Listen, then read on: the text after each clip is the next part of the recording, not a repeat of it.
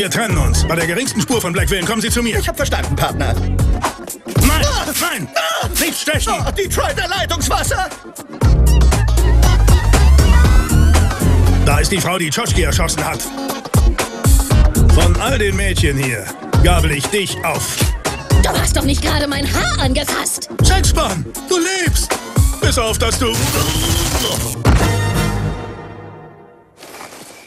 Verdammt, Black Villain, warum hast du so weit weggeparkt? Hier stehen überall Parkuhren. Ich zahle doch nicht, wenn ich 3 Meilen weiter vor der Bibliothek umsonst parken kann. Sexpan, bist du das wirklich? Nein, das ist ein Klon, den ich von ihr gemacht habe. Ich nenne sie Sexpaniqua. Sie ist genau wie das Original, nur versauter. Ich habe sie eingefärbt. Schwarz steht hier sehr gut. Sexpan, ich bin Stan. Ich hab dich ja so vermisst. Hast du mich auch vermisst? Du Blödmann, ich hab doch gesagt, das ist nicht Sexpan. Die kennt dich gar nicht. Hast du überhaupt eine Ahnung, was ein Klon ist? Na und ob? Du weißt es nicht und das ist okay. Achtung, Rinnstein. Oh. Also für einen Superagenten bist du aber kinderleicht auszuschalten. Nehmen Sie das zurück. Das stimmt nicht. Nehmen Sie das zurück. Oh. Wo bin ich? Was ist hier los? Du wirst jetzt sterben. Aber vorher wollte ich noch die Nummer durchziehen, wo der Böse dem Guten verrät, was er vorhat. Sicher. Ich habe Haartrockner auf die nördliche Polarkappe gebracht und mit Verlängerungskabeln mit meinem Haus in Detroit verbunden. Wenn ich sie einstöpsle, schmilzt die Polkappe und eine Flutwelle rollt direkt auf die USA zu.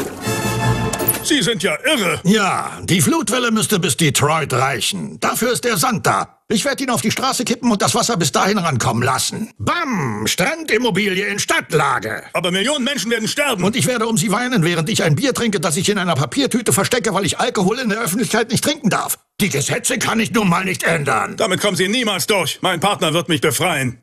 Und da ist er auch schon. Aufs Stichwort.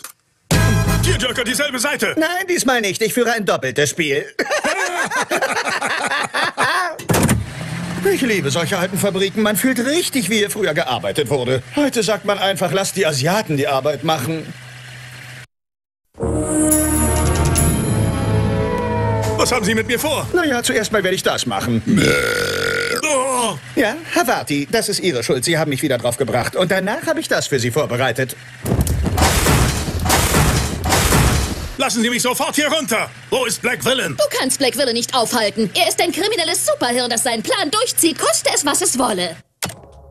Ich habe die $8 Steckerleiste gekauft und möchte sie gegen die $6 Steckerleiste eintauschen. Die $6 Steckerleiste ist aber nur für bevorzugte Kunden. Das bin ich aber doch. Haben Sie eine Vorzugskundenkarte? Die habe ich zu Hause. Die muss ich aber unbedingt haben für den Vorzugspreis. Kann ich mal Ihre Karte benutzen? Also ehrlich, da fühle ich mich aber nicht so wohl dabei. Ach kommen Sie, für Sie springen doch die Treuepunkte raus. Ich will doch nur den Nachlass. Ach, so ist das also. Ich hoffe, Sie akzeptieren Ihre Karte auch in der Hölle.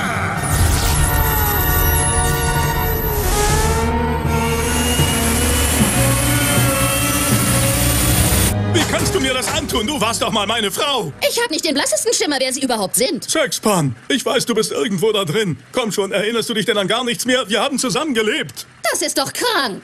Ich kann's beweisen. Greif unter mein Hemd, da ist ein Medaillon. Sieh's dir bitte an. Na und? Dann sehe ich eben aus wie ein totes weißes Mädchen. Das tut Madonna auch. Wen interessiert das?